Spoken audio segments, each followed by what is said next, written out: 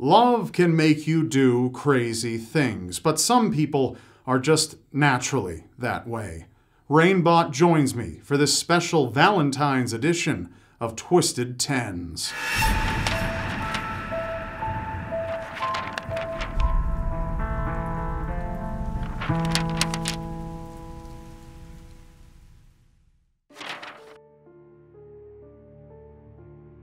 In May of 2008, Ricardo Marias broke things off with his girlfriend of 4 years, Tatiana Bastos, and moved on within weeks. Tatiana was less than thrilled to learn Ricardo already had a new girlfriend, so she began to stalk him. Tatiana ambushed Ricardo at work, demanding to know why he was ignoring her text messages.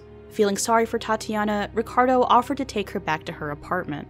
The moment they got into the car, she began making sexual advances on Ricardo, which he rejected. Tatiana then snapped and pulled out a 6-inch kitchen knife from her purse and stabbed Ricardo's penis. In blinding pain, he stopped the car and managed to seek refuge with a passing motorist, who drove him to the hospital where he was stitched up and eventually recovered.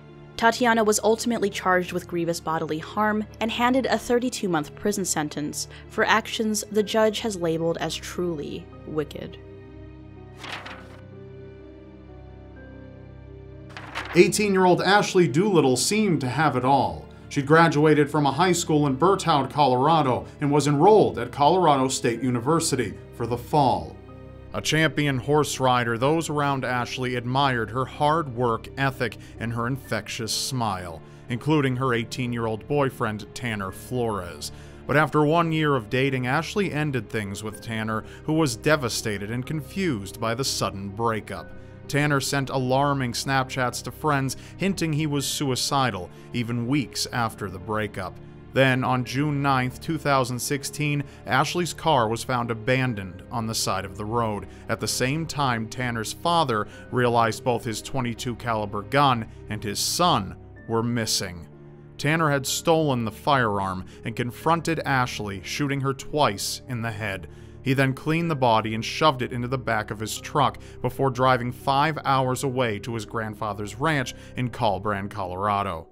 Police desperately searched for Tanner and Ashley without any luck, but caught a break when a neighbor saw an arm sticking out of a bundle of blankets Tanner pulled from his truck. When a SWAT team swarmed the house on June 10th, Tanner was arrested as he attempted to destroy more evidence, but it was a wasted effort. He confessed his bitterness over the breakup fueled him to kill Ashley. Ashley was well loved in her community, and the death took a toll on her fellow classmates. But Tanner is being held without bond under 2 counts of first-degree murder and 1 count of second-degree kidnapping. Hopefully, as the trial progresses, justice will be served. What better way to get back at an ex than to crash their wedding? That's exactly what 19-year-old Lisa Marie Cocker did in April 2009 when she showed up at her ex-boyfriend's matrimonial ceremony armed with a crowbar and razor. When the mother of the groom, Gail Hosey, refused to let Lisa into the facility, the scorned lover attacked her. Lisa came at Gail with the crowbar and eventually sliced a large cut into Gail's arm with the razor blade. Florida authorities quickly broke up the fight and sent Gail to the hospital where she received 16 stitches. Lisa was then transported away under charges of aggravated battery causing great bodily harm and aggravated battery with a deadly weapon in addition to grand theft, a steep price for her wedding crashing efforts. Married couple Katya Kharitovonova and her husband Mikhail were on an evening stroll when they ran into Liza Dmitrieva, one of Katya's best friends. The three decided to spend the evening together watching War of the Worlds, but the night would end in very real blood and violence. The trio drank copious amounts of alcohol and Katya passed out first. Upon rousing, she was horrified to see her best friend performing oral sex on her husband, who did nothing to stop her. Reacting out of furious jealousy, Katya knocked Liza out with a lamp, then bit off a portion of her husband's penis. Mikhail passed out, drunk, in blinding pain, and heavily bleeding. Katya eventually called for medical help, and doctors were able to salvage Mikhail's genitalia. Still, she was sentenced to 2 years behind bars at a Russian labor camp for her violent love bite. 26-year-old Els Babs Clotteman and 38-year-old Els Van Doren not only shared a first name, but also a love of skydiving and a desire for the same man, Marcel Sommers. Marcel, a fellow member of their skydiving club, seemed to only have eyes for one of the women. Babs was an elementary school teacher and Van Doren a married mother of 2, but Marcel took a particular liking to Van Doren. Babs was jealous, but still vied for Marcel's attention. Envy then turned to murderous rage after the trio spent the night at Marcel's apartment. Babs slept on the couch while Van Doren and Marcel made love in the next room over. 2 weeks later, on November 18, 2006, the three of them went for a 13,000-foot skydive over eastern Belgium. However, near the end of their fall, neither of Van Doren's parachutes deployed, and she hit the ground at full speed, killing her instantly. After Van Doren's death, Babs' behavior drew suspicion. She attempted suicide multiple times and made anonymous calls to Van Doren's husband. Upon examining Van Doren's failed equipment, authorities realized that both parachute cords had been severed. Babs became the prime suspect after detectives learned of the love triangle, and the trial commenced with Van Doren's grieving family in attendance. In October of 2010, the jury saw Babs as a cold-blooded killer, hoping to sway the attention of Marcel by eliminating her competition, and sentenced her to 30 years behind bars for the parachute murder. In a quiet suburb of Adelaide, Australia, 44-year-old Rajini Narayan discovered her husband of 20 years, Satish, was having an affair. Despite the abuse she'd suffered at his hands, she'd worshipped him and remained faithful. But that was about to change. On December 8, 2008, Rajini planned to confront her husband. She gathered a candle and gasoline, intending to burn a dot on his penis, believing this would stop the affair. But when fire is added to gasoline, things tend to get a bit out of hand. Satish's only response to the accusations was to call Rajini a fat, dumb bitch and roll over. Rajini saw red and doused his groin in fuel, then set it aflame with the candle. Panicked, Satish knocked over a bottle of alcohol, spreading the flames further. Rajini, Satish, and their 3 children escaped the house fire alive, but their home was destroyed, and Satish suffered burns on 75% of his body, eventually perishing from his injuries. Though Rajini said she hadn't meant to kill her husband, only to teach him a lesson, the justice system didn't see it that way. Rajini was charged with murder, but in 2011 her 6-year sentence was suspended. She was legally obligated to undergo psychological counseling and supervision for 2 years after her release, but walked free from her full sentence.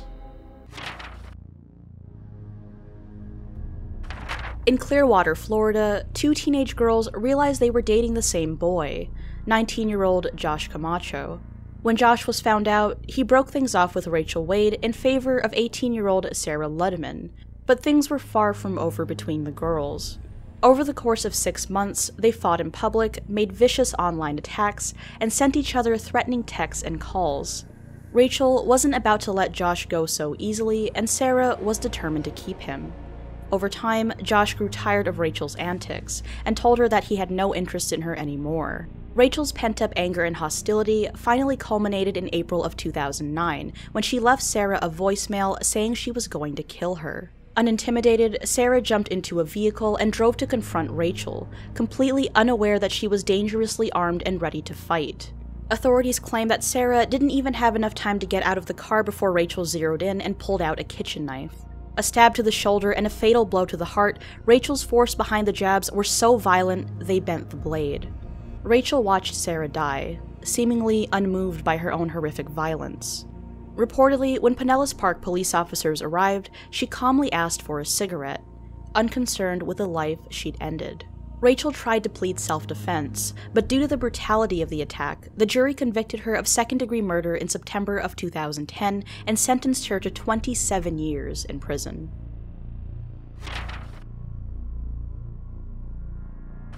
At the age of 18, Kristina Pongracz fell for 77-year-old William Herchenreiter, the former president and CEO of Delta Star. Over a decade later, Kristina lived with William in his sprawling mansion in Good, Virginia, where she was well taken care of. William doted upon Kristina with expensive gifts, all expense-paid trips, and plenty of cash, in addition to getting her a job at his former company. For over 10 years, the odd pair seemed genuinely happy, but a deadly combination of alcohol and fury brought the dream crashing down. On May 4th, 2010, William told Kristina it was over and kicked her and a friend out of the house. Fuming, Kristina drank the night away and returned to the mansion in a hazy rage and attacked the elderly man. She brutally beat him with his own cane, threw patio furniture at him, and nearly tore off one of his ears, all before passing out in the bloody mess. Police arrived after a domestic disturbance call and found Kristina unconscious but unharmed, and William, who was barely breathing. He was expected to make a full recovery, but he died just days after being released from the hospital. Kristina's attorneys claimed William's death was due to his pre-existing heart and blood pressure conditions, but the jury felt otherwise. Kristina was sentenced to 15 years in prison after pleading no contest to second-degree murder.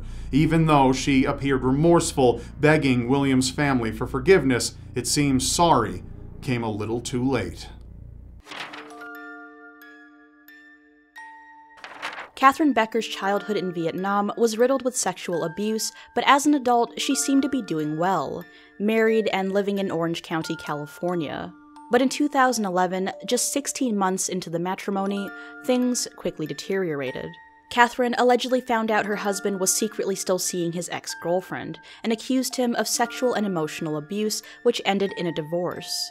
The pair continued to live together for a while after, and Catherine seized the opportunity for her revenge. She drugged her husband's food, tied him to their bed, and cut off his penis with a 10-inch kitchen knife. After, she took the severed member and stuffed it into the running garbage disposal. On the phone with 911, she repeatedly yelled that he'd deserved it. Catherine's ex was rushed to the hospital along with the remains of his penis, but while doctors stemmed the bleeding, they couldn't salvage his severed member. Catherine was sentenced to life in prison with the possibility of parole after 7 years for torture and aggravated mayhem, while her husband would continue to suffer for the rest of his life, as a normal sex life was next to impossible.